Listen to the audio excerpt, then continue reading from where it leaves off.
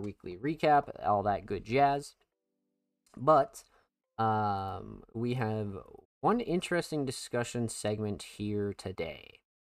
So I actually thought about this while I was moving, and I don't know how I haven't talked about it on the channel here. It's kind of surprising that I haven't, but during the move and like resetting all my setup and just kind of like getting used to things, right? I kind of always had an answer for this topic, but we just haven't really discussed it here on the show. So what we're going to be talking about today, for our discussion segment and a little bit of tips and tricks and things like that, is does the quality of your setup matter? Um, a very interesting question that I see a lot of people kind of either always have discourse over, or they're like, no, I've made hits on a phone, and no, studio quality is always going to be better and things like that, right? So um this is going to be a very interesting topic. So um does the quality of your gear and your setup matter? Obviously, right? Like in sort of like a broad perspective, of course it matters, right? Of course it matters. But when it comes down to where you're at as an artist, I think that matters more. So, for instance, you might be making music for like 10 years, right? You've been making music since like um, you know, maybe fucking 17, and now you're 27, right? You might want to get some more higher quality gear rather than like some mid-tier gear, just to be able to record at a higher quality, right? Like I think it's really more about quality of the audio, right? And you kind of leave less for the engineer to clean up, which, I mean, that's usually everybody's excuse, is just like, oh, I'll just have the engineer clean it up.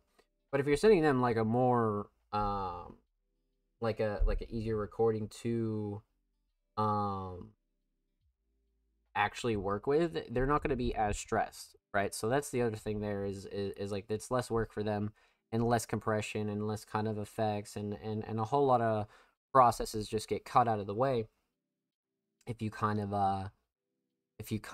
have higher quality gear. But again, does that mean you can't achieve a high quality song out of low quality gear? Of course not. Of course not. Right? Because you still have all these people that have quite literally recorded on their phone in GarageBand, and exported the files to their engineer. And their engineer made it sound fucking insane. Right? So engineers are really like a godsend, like when it comes down to like things like that, right? Like I think engineers really just fucking are such a crucial part of all kinds of music, right? Like I don't think they're a crutch. I don't think you should use them as a crutch either. I don't think that that's like something that you should always like lean on, but they can definitely help you out when it comes down to like a lower quality audio recording, right? So again, back to the point, I think it kind of matters ultimately um where you're at in your career. Like I said, like if you've only been making music for 10 months and you've only put out like 4 songs, you don't need a $3,000 setup.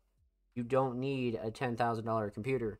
You don't need a Shure microphone. You don't need 2 monitors, right? Like you should be focusing on your craft, because even if you have like a 200,000 fucking dollar studio setup, right? It's not gonna change the fact that you're gonna have to get in there and work.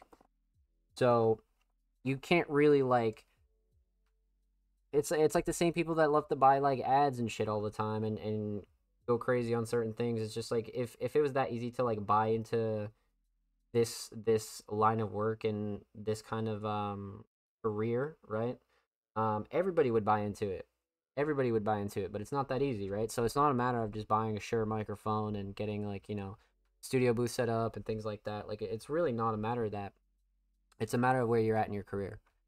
So if you're pumping out 30 songs a year and you're going crazy, you might want to invest in some more higher quality gear, because not only can you learn from it, right? You can learn from like putting together your setup and using higher quality gear and things like that, but eventually all of your recordings will have naturally higher quality, right? And then your engineer can have more flexibility, things like that. Or even if you're your own engineer, you can still get some of that flexibility as well.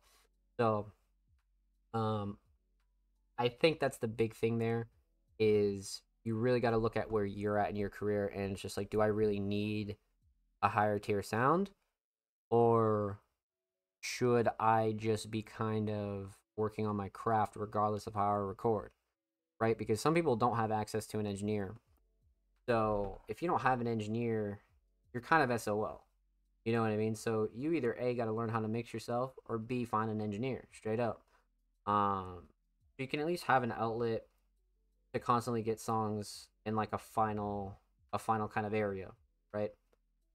So I think the other part of that too is just like you don't want to like jump the gun, right?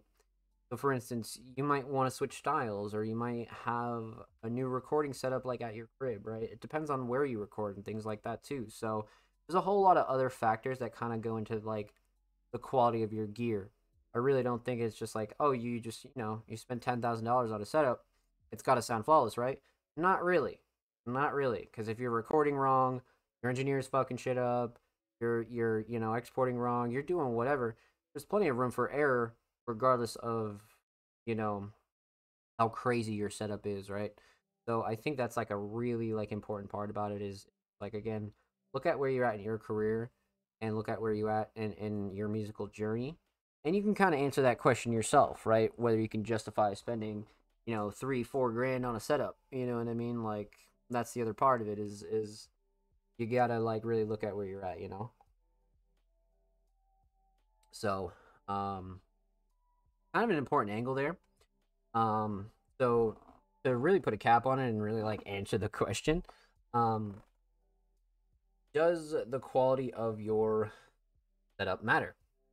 Of course, but I think what matters more is where you're at in your career and whether you can really justify it and really need it. You know what I mean? It's kind of like anything else in life. You start a hobby, you start pretty much anything.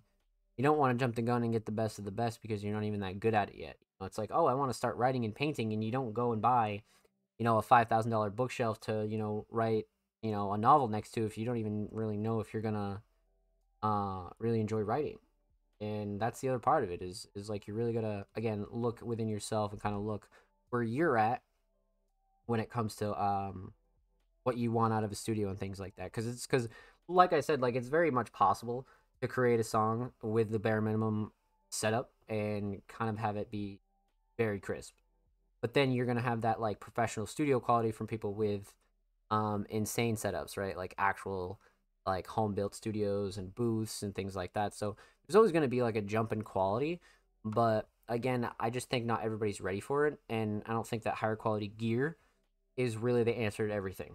As much people would lead you to believe, right? Because there are like audio nerds and shit like that, and which is fine. Like the whole audio community is a very special one because they actually are very passionate.